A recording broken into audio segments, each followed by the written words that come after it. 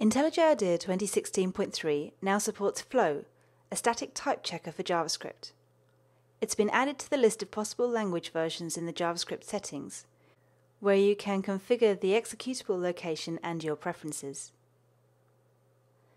When you're using Flow, IntelliJ IDEA will show you where the code is expecting a different type to the one it's getting. These warnings are inline in the code and available in the Flow Errors window, so you can easily navigate to the location of an error. The errors appear as soon as you use something that isn't the expected type. There's no need to save the file. IntelliJ IDEA always tries to be smart about the code completion it offers for JavaScript. If you're using Flow's syntax for adding types, code completion is even more useful, listing options for the given type.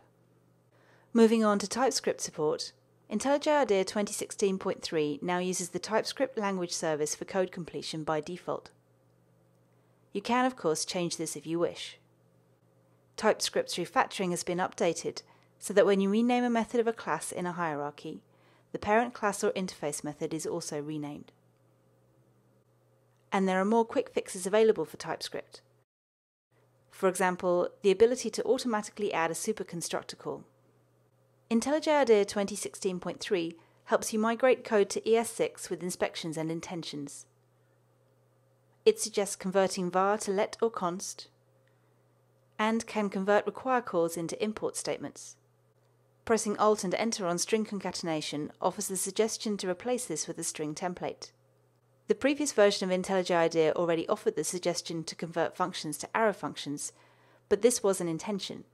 This is now offered as an inspection, which means you can use this and the other inspections we just saw to analyze the whole code base.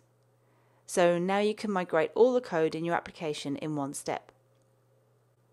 And as well as the inspections, there's a new intention that offers to convert prototypes to classes.